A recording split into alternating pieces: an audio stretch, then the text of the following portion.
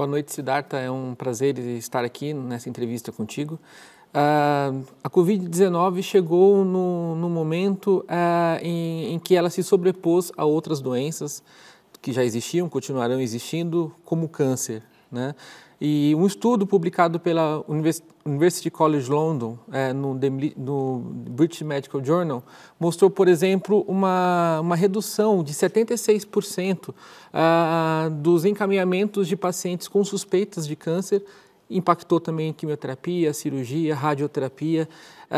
Qual é a orientação para esses pacientes, essas pessoas que precisam manter essa questão tão importante como o distanciamento social, mas, ao mesmo tempo, elas estejam atentas aos sinais do corpo, enfim, a buscar esse diagnóstico e manter o tratamento do câncer? Yes, so you're raising a very important point. I can tell you what we have done and what I think many other places have tried to do. We have carved out separate places within the hospital where cancer treatment can continue during the middle of the pandemic. It's not easy. It requires a very intensive surveillance and testing. Basically, in those wards where patients are undergoing chemotherapy, you cannot enter those wards without a test, unless you're tested negative.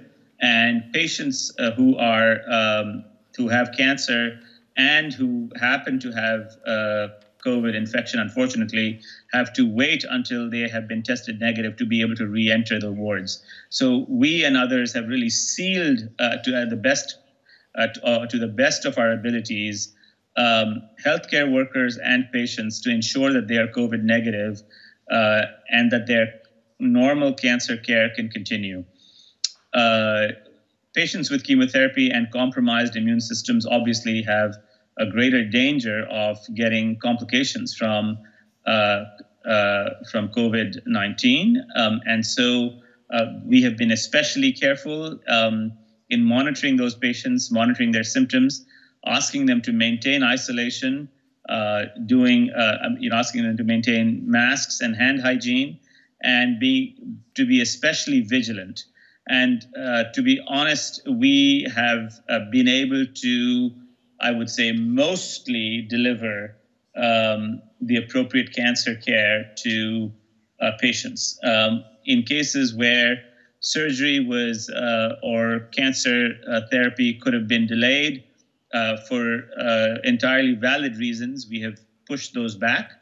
In cases where it was impossible, we've still continued as best we could using all of these things, testing, sealing the facility, ensuring that it's clean, and really separating out the COVID wards from the cancer wards as much as possible.